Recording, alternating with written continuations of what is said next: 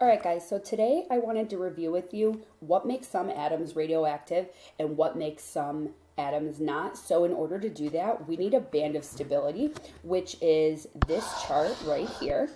And you can see that if we look at the x-axis is our number of protons, and the y-axis is our number of neutrons. So as elements increase in mass, the ratio of protons to neutrons moves away from 1 to 1.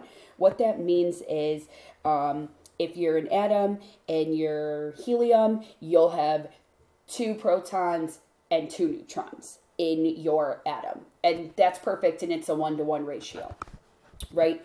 But as the ratio of the number of protons and neutrons moves away from this perfect 1-to-1 ratio, we start to see some instability in the nucleus of the element.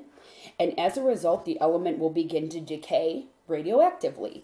And so this chart is really awesome because you'll also notice the different types of beta, alpha emission, positron emission, or electron capture. Depending on where a certain element falls on our band of stability, we can tell what kind of decay it's going to go through. So what you'll notice is that if an element falls directly in the middle where all of those black dots are, you're going to have an element that is stable, so it's not radioactive.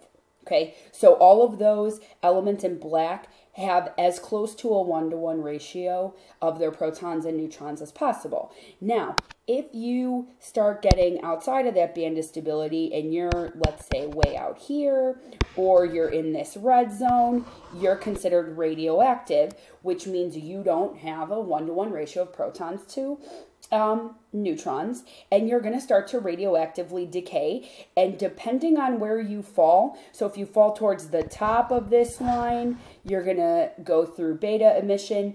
If you fall between the red line and this black line, you're going to go through alpha emission.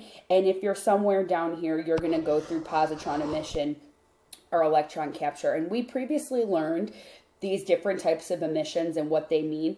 Alpha emission is generally can be stopped by a piece of paper. It's not going to hurt you, neither is beta. But once we start doing some of this other stuff, we're going to see more lethal types of radioactivity.